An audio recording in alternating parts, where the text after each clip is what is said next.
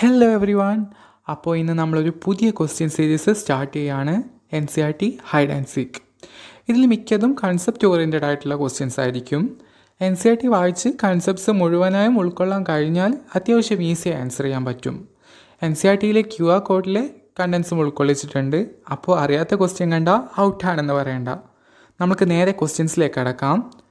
അപ്പോൾ first question, when exonuclease enzyme is added to an rDNA, അതായത് recombinant DNA, found by ligating a gene to a plasmid vector, then options നോക്കാം. Option A, rDNA loses all its properties.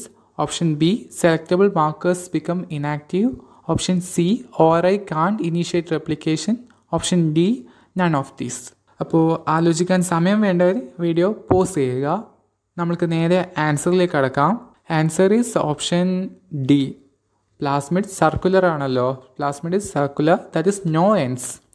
എക്സോന്യൂക്ലിയസ് cut only at the ends. എക്സോന്യൂക്ലിയസിന് എൻഡ്സിൽ മാത്രം cut ചെയ്യാനുള്ള ശേഷി മാത്രമേ ഉള്ളൂ. അപ്പോൾ എക്സോന്യൂക്ലിയസിന് ഇതിൽ ഒരു എഫക്റ്റും ഉണ്ടാക്കാൻ പറ്റില്ല. അടുത്ത ക്വസ്റ്റ്യനിലേക്ക് പോകാം. Question number 2, chances of having A Child with down syndrome increases if. അത്യാവശ്യം നല്ല ക്വസ്റ്റ്യൻ ആണ്.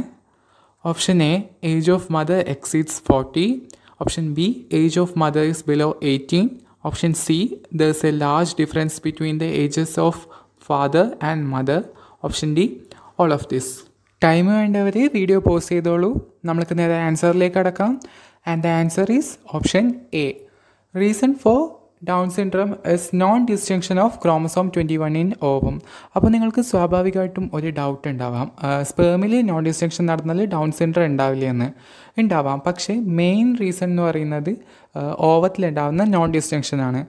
അതിനൊരു കാരണമുണ്ട്. കാരണം ഓവം എന്ന് പറയുന്നത് നോൺ ഡിസ്റ്റിങ്ഷനുള്ള സാധ്യത കൂടിക്കൂടി വരുന്ന ഒന്നാണ് ഏജ് കൂടുന്തോറും.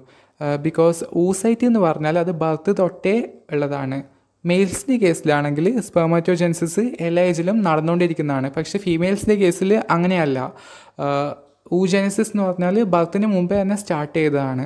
അപ്പോൾ cell old ആവുന്നതോറും various physico chemical എക്സ്പോഷേഴ്സിനുള്ള സാധ്യത കൂടുതലാണ്. അപ്പോൾ നോൺ ഡിസ്റ്റിങ്ഷനുള്ള സാധ്യത കൂടുതലാണ്. അപ്പോൾ ഒരു 40 ഇയർ ഓൾഡ് ഫീമെയിൽ എന്ന് പറയുമ്പോൾ അവരുടെ ഓവത്തിനും 40 ഇയേഴ്സിനേക്കാൾ കൂടുതൽ പ്രായമുണ്ട്. അപ്പോൾ നോൺ ഡിസ്റ്റിങ്ഷനുള്ള സാധ്യത കൂടുതലാണ്. അതുകൊണ്ട് തന്നെ ഇവിടുത്തെ കറക്റ്റ് ആൻസർ എന്ന് പറയുന്നത് ഓപ്ഷൻ എ ആണ്. അടുത്ത ക്വസ്റ്റ്യനിലേക്ക് കടക്കാം. Question 3, in humans ribs are called ബൈസെഫാലിക് because. ഇത് NCERT ലൈനാണ്. Option A, it has 2 articulation surfaces, one with sternum and the other with vertebral column.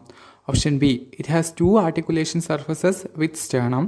Option C, it has 2 articulation surfaces with vertebral column. And option D, it has 2 articulation surfaces with sternum and 2 articulation surfaces with vertebral column. Pause ചെയ്തോളൂ. അപ്പോൾ ആൻസറിലേക്ക് കടക്കാം. And the answer is option C. Ribs have 2 articulation surfaces on its dorsal side and is hence called bicephalic. Bicephalic എന്നുള്ള ടേമിൻ്റെ അർത്ഥം എന്താണ്? Cephalo എന്ന് പറഞ്ഞാൽ medical ടേമായിട്ട് എടുക്കുമ്പോൾ അത് ഹെഡിനെയാണ് റെപ്രസെൻ്റ് ചെയ്യുന്നത്. അപ്പോൾ ബൈസെഫാലിക് എന്ന് പറഞ്ഞാൽ 2 ഹെഡ്. റിബ്സ് വെർട്ടിബ്രൽ കോളമായിട്ട് 2 അറ്റാച്ച്മെൻറ്റ് വരുന്നുണ്ട്. ഒന്ന് വെർട്ടിബ്രൽ കോളത്തിൽ വെർട്ടിബ്രയുടെ ബോഡി ആയിട്ട്, രണ്ടാമത് ട്രാൻസ്വേഴ്സ് പ്രോസസ്സ് എന്ന് പറഞ്ഞാൽ ഒരു പ്രൊജക്ഷൻ ഉണ്ട് വെർട്ടിബ്രയിൽ, അതുമായിട്ട് രണ്ടുമായിട്ട് കണക്ഷൻ വരുന്നുണ്ട്. അതുകൊണ്ടാണ് ബൈസെഫാലിക് എന്ന് വിളിക്കുന്നത്. അപ്പോൾ കറക്റ്റ് ആൻസർ വരുന്നത് ഓപ്ഷൻ സി ആണ്. ഇവിടെ ഈ ചിത്രത്തിൽ നിങ്ങൾക്ക് കാണാവുന്നതാണ് അവിടെ 2 സർഫസായിട്ട് ആർട്ടിക്കുലേറ്റ് ചെയ്യുന്നത്. അടുത്ത ക്വസ്റ്റ്യനിലേക്ക് കടക്കാം. Question number 4, penicillin antibiotic has which of the following effect in mycoplasma. Simple question ആണ്, അധികം ആലോചിക്കേണ്ടി വരില്ല എന്ന് തോന്നുന്നു. Option A, killing effect. Option B, inhibit growth. Option C, stopping division. And option D, no effect. ഇതിൻ്റെ answer എന്ന് പറയുന്നത് option D, mycoplasma lakhs cell wall. Penicillin kills bacteria through preventing cell wall formation. അപ്പോൾ മൈക്കോപ്ലാസ്മയിൽ cell wall ഇല്ലാത്തതുകൊണ്ട് പെൻസിലിന് effect ഇല്ല. ഇതിൻ്റെ explanation വേണ്ട എന്ന് വിശ്വസിക്കുന്നു. അടുത്ത ക്വസ്റ്റ്യനിലേക്ക് കടക്കാം. Question number 5, if a foreign gene is inserted in the SAL1 site of PBR322, the transformants and non-transformants can be distinguished by. ഇത് കുറച്ച് ചിന്തിക്കേണ്ട ക്വസ്റ്റ്യൻ ആണ്. Option A ampicillin resistance, option B tetracycline resistance, option C either A or B and option D can't B distinguished.